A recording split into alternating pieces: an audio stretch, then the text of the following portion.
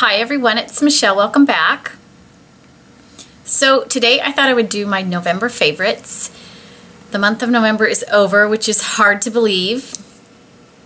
We're going right into the holiday season. I'm very excited about that. I wanted to first say happy Thanksgiving. I hope everybody had a wonderful, wonderful Thanksgiving with their friends and family, for those of you who celebrate.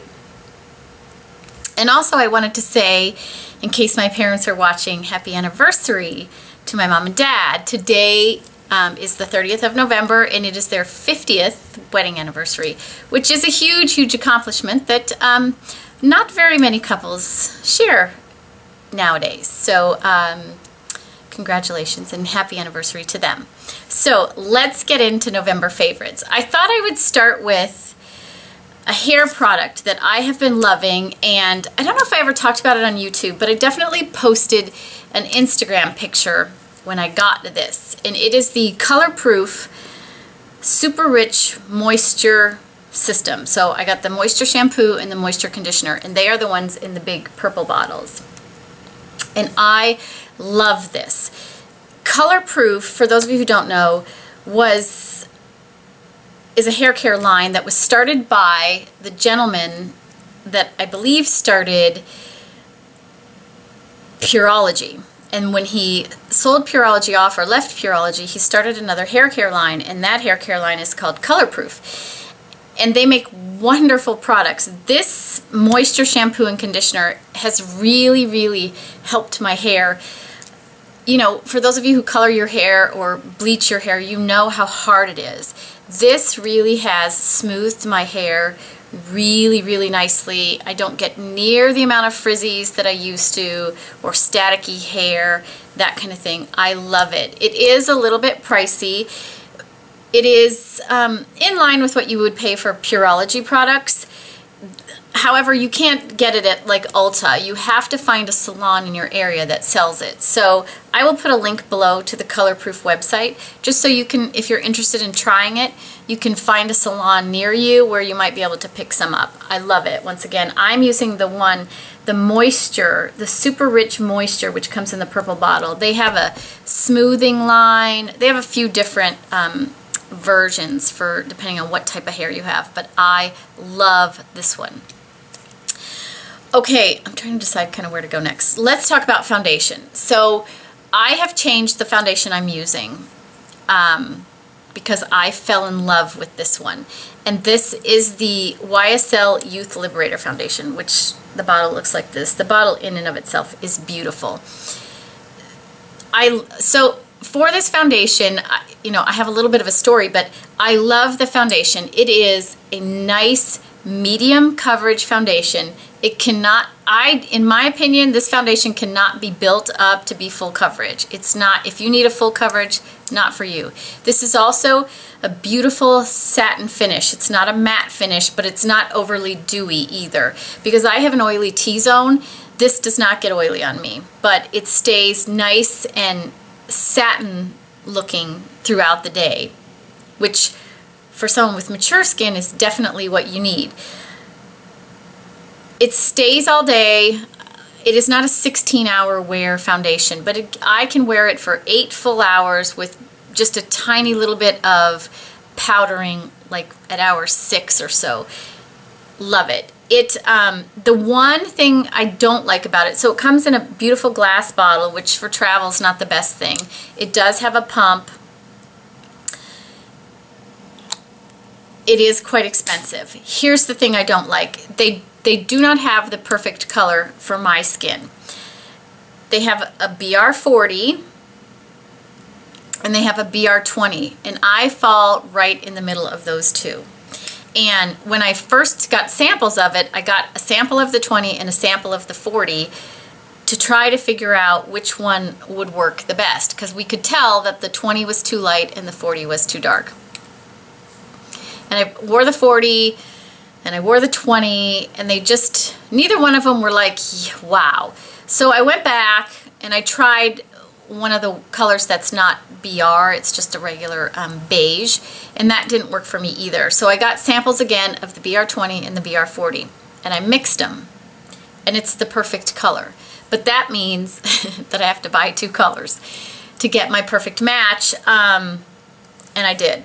So I have the 20 and the 40, and I mix them half and half, and it is the perfect color for my skin. And as I get darker in the summer, I'll use a little more of the 40, and as I get lighter in the winter, I'll use a little more of the 20. And unfortunately, that's what I had to do to get the perfect match, but that is how much I love this foundation. The finish is beautiful. It doesn't settle in my lines. It doesn't settle in my pores. It's beautiful. And I haven't felt that way about a foundation in a long time. And I knew before I bought the two, I mean, I used a lot of samples of it. So I knew I would love it. The other thing I will say that I love about it is I have pink undertone to my skin. And a lot of times when you go to the rosy foundation colors, they are really, really pink. These, both the 20 and the 40 and the beige rose, are much more neutral, slightly pink, but just maybe mostly neutral, and I like that because I don't like my skin to be overly pink. These work perfectly for me, and it's unfortunate that they don't make a beige rose 30, but you know, I buy 2 bottles, it lasts twice as long that way, and I love it that much. So okay, let's move on. For I've been playing around with some of my basics lately, and I will say that for contour, and actually I've been using this to sort of add color to my face as well, I've been using my MAC sculpting powder, and this is in the color Sculpt.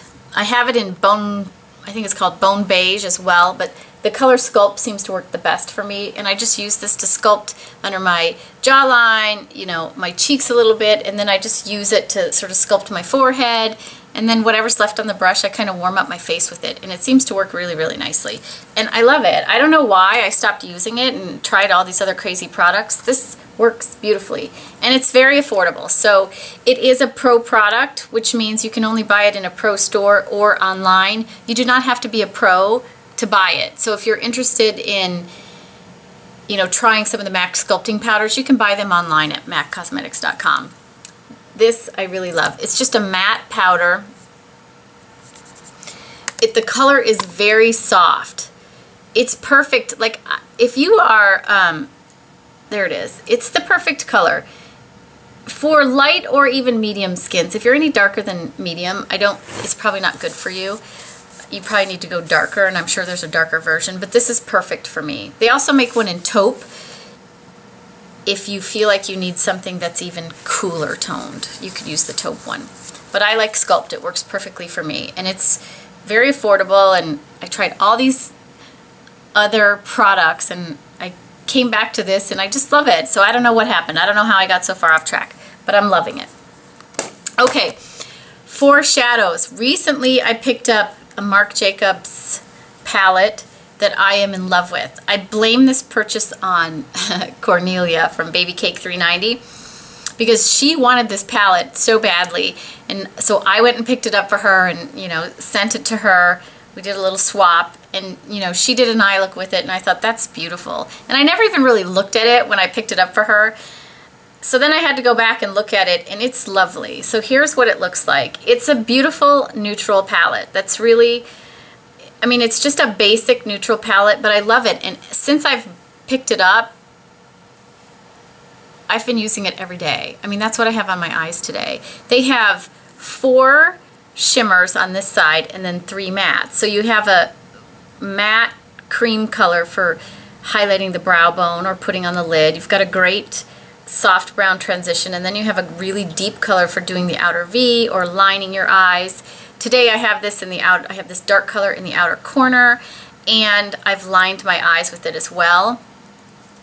And then I used this color all over the lid, which is just a soft, sort of a champagne color. It looks a little lighter there than it does on the lid. On the lid it looks like a really soft skin tone. The end color is beautiful too. This color is beautiful on its own all over the lid with just a little bit of the dark brown in the outer corner. It's beautiful. That's all you need, and your eyes look beautiful. I will say that the mattes are very nice. They blend beautifully. Here is the soft transition color. It blends beautifully. I don't know if you'll see it on my skin or not. Let's see. Now you're not going to probably be able to see it. Oh yeah, you can see it. They blend beautifully. They're a nice, they're not very powdery actually when you're working with them. The only color I would say is for party nights or party days is this one right here. And it's because it has some glitter in it, and the glitter is pretty chunky. So maybe it doesn't look like that there, but when it's a beautiful color. See, it's right here, but it's got a lot of glitter in it. I don't find that the glitter gets everywhere like the Charlotte Tilbury one does, but it doesn't stay just on the eyes. I will say that. So that might be a color you save for, you know, more evenings out or going out, that kind of thing. But all of the other ones are just beautiful. And like I said, since I bought it, I've been using it every day. I love it. Yeah, I can't say enough good things about it. The colors stay all day. They blend beautifully. I line my eyes with it. That stays all day. I don't wet it. It's been amazing. So I'm loving it, loving it. Okay, and lastly, I have some lip products that I have fallen in love with. I probably should have had a makeup wipe here to wipe my hand, but it was really hard for me to choose a favorite lip product this month because I have so many that I'm just loving. Because I went out kind of in the fall and picked up a bunch of colorful lipsticks that I'm not used to wearing, I've been so in love with wearing them that every day when I get ready, it's hard for me to decide which lipstick I'm going to wear because I love them all. So I'm going to talk quickly about 3 of my favorites. The first one is a MAC lipstick, and it's a luster, and it's in the color Capricious. And this is just a beautiful, it looks a lot darker there than it does on because it's a luster. So it's, you know, it's a light, it's not full coverage. So this is just a beautiful sort of plummy berry color. This is sort of my everyday in my bag. When I just want to throw something on, this is now my go-to, and I love it. The second one that I would say is an absolute fave is one of my Givenchy lipsticks, and this is one of the Rouge Interdit formula, and this is in the color Sensual Rose, which is just a beautiful rose color. Maybe it leans a little corally, I think. Here it is right here. It's beautiful. It's a beautiful soft rose color, but it's got good color to it. So when you wear it, you definitely have color on your lips. And I love it. This really makes my blue eyes pop when I have it on. And the last one that's a favorite is a YSL Rouge Pure Couture, and this is in the color 09, which is Rose Stiletto. And this one, I bought the full size. So I have shown this in the tiny size that came in a kit that I keep in my bag, and it's actually worn down to a nub. So I did go out and get a full size one because I love it. And this is, again, just a beautiful rose color. This is more, and here I hope you can see the difference, but this is much more of a rosy color, where this one, the Givenchy, has a little more coral to the pink, where this one is just much more of a rosy pink. This is what I have on my lips today. It's a beautiful, has a little bit of a scent to it. It's a beautiful formula. It wears beautifully on the lips. It's not long wearing by any stretch, but it wears nicely, and when it wears off, it does leave a little bit of a stain of pigmentation, which is nice. So you don't have to worry about, you know, your lips looking totally bare. I can wear this without, I can actually wear all 3 of these without a lip liner, and I don't have to worry about it bleeding. You know, having a lip liner on helps it last a little bit longer, but I haven't been wearing glosses over anything or anything like that, and I've been loving all of them. So these are my favorite lipsticks of the month. And I will say about this YSL one, almost every single time I have this on and I'm out in public, someone stops me and says something about how beautiful I look today. Strangers, and even my husband has said, what on earth, like, what is going on? And I'm like, it's the lipstick, I'm telling you. Something about this lipstick makes people notice you. It's very odd. So if you don't like that kind of attention, this isn't a lipstick for you, but I love it. Love it, love it. Those are, did I get everything? Yep, those are my favorites for the month of November. I didn't really have any fails. I was trying to think if I had anything that I just didn't like at all, and I really didn't. So no fails this month. So that's it for today. I hope everybody is having a fantastic day, and I will talk to you all again soon.